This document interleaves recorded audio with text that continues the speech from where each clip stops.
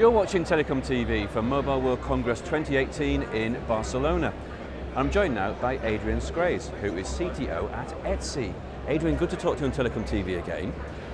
When we last met at MWC a year ago, we were all surprised somewhat by the move from a large part of the industry that wanted to accelerate the standardization process for the next generation of cellular, wanted to bring it forward by 6 months. It's been achieved, and it's a tremendous accomplishment, but has there been a price that's been paid?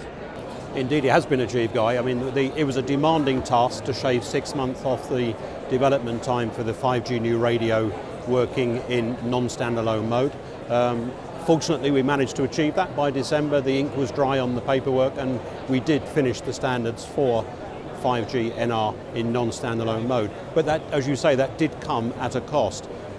When I calculated the number of man-days that were spent just within 3GPP standards committees, 75,000 delegate days were expended during 2017 on this task. That is an enormous amount of effort, and that's a testimony to the industrial companies that provide that effort and the real emphasis they had on achieving that target. Moreover, when I look at the number of contributions that were made to 3GPP last year, that exceeded 100,000 contributions. Again, that's a testimony to the companies who provided all that intellectual input to achieve this acceleration.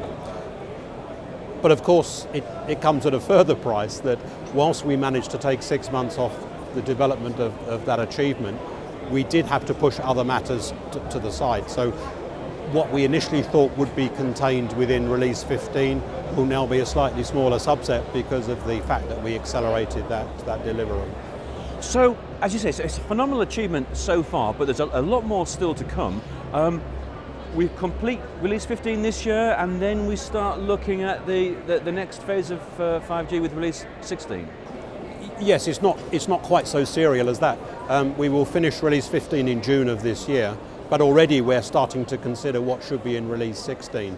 Well, of course, the features that were left out of release 15 will join the queue of work to be done in release 16, together with many other features which operators wish to see within that package of work. It's very clear that we will only have 18 months then to complete release 16, and we will not be able to achieve everything that is on that wish list. So between June and September there will be this prioritization process. We will have to get an industrial input as to which of the features are of the highest priority, and I suspect that there'll be some very long hours of discussion before we conclude exactly what it is we want to contain within release 16. Where does this all leave LTE? Our big install base of LTE. Is LTE part to one side, or is LTE part of the continuing process? Oh, it's very much part of the continuing process for many, many years to come. It's very unlikely that we will see new field entrants deploying 5G without any other radio networks to support that, at least in the early instances. So the very first operators are using LTE as a complement to the LTE Advanced Pro networks that they have. And it's very important that we continue to improve LTE Advanced Pro. If you are attached to a 5G new radio cell, for example, and you're forced to drop back to an LTE Advanced Pro, you don't want the difference in performance to be that great that you get complaints from users. So it's important that we try and shrink the difference between the experience on a 5G new radio cell and an LTE Advanced Pro cell. So you will see that continued development of LTE Advanced Pro for many, many years to come.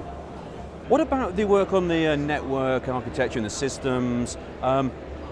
ETSI is very engaged with a number of enabling technologies through the industry specifications groups, one of which, NFV, a lot of interest, a lot of activity over the past few years.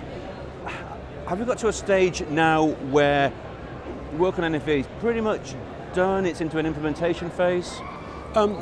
Yes, more or less. I mean, we've been working on NFV for a number of years now. When we first started that work within ETSI, it created a big bang, and we saw a massive interest in the use of that virtualization technology. When you come to the show here 2 years ago, every booth had an NFV demonstration there. If you come to the show today, you won't see hardly any NFV demonstrations. simply because it's no longer necessary to demonstrate NFE as a capability. It's actually embedded in just about everything you see here at the show. So it's become almost a done deal, if you like, that the future will be NFE based. When it comes to deployment itself, that might be a slightly different story. There is some lag, if you like, between standards completion and deployment in the marketplace. I think 2 or 3 years ago, some analysts expected that there will be wholesale deployment of NFE across entire operators' organisations. We haven't seen that, but I'm not sure that we should be surprised at not seeing that. Now, another one of your groups that you've recently launched is the Zero Touch Automation Group. Why the need to focus on that and consolidate information around Zero Touch? Well, I think that's been emphasised very well at this show here. There are many vendors here who are demonstrating network slicing and the ability to deliver bespoke performance to end customers. There have been some very compelling presentations and demonstrations that I've seen here, but they're all based on a very complex mechanism of determining what it is you actually need to deliver to your customer. And if that is to be done by manual intervention, then it's really unsustainable in the longer term. So the entire thought process is that as we head towards bespoke delivery of network slices, that needs to be managed in a fully automated way without any human intervention. Hence the activity which we've kicked off in ETSI very recently, and like NFE is attracting large interest. Now our industry continues to evolve. How do we reconcile the need to maintain the standards-based approach for operators with the increasing interest in open source and a lot of these open communities that are springing up in our industry? I think that's a very interesting point. If we look at the experience we've gained with delivering network functions virtualization, it started as a standards activity in a traditional way.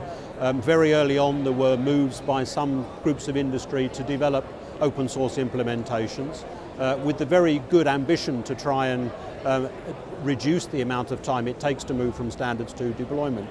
But actually what we saw happen was so many of these open source activities created, and to some extent it diluted the focus and it created a little bit of uncertainty. People weren't quite sure which branch of open source would be the one that would be successful in the end.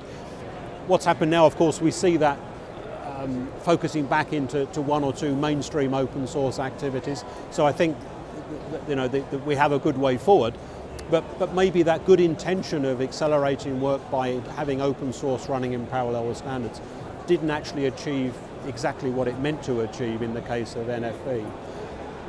In terms of what we do next, I think we will see more and more use of open source for sure, but we're a telco industry trying to deploy an IT mechanism, and we're learning as we go along, I think. And the important thing is that we do learn that from the lessons that we've learned from the NFE story.